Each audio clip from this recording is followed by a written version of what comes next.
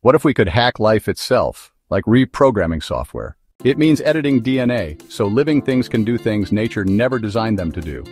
This allows them to give organisms amazing and unprecedented new powers. Insulin, which was once extracted from animals, is now produced by genetically modified bacteria and used by millions worldwide.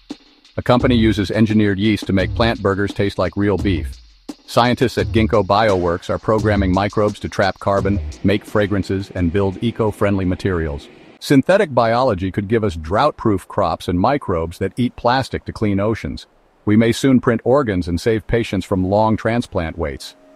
Looking to the stars, it could even be the key to long-term space exploration, helping astronauts grow food and medicine on Mars. But rewriting life also raises big risks. Its misuse could be dangerous. It raises tough ethical questions about how far humans should go in changing life. Curious about what's next? Join us. Subscribe to SciSizzle.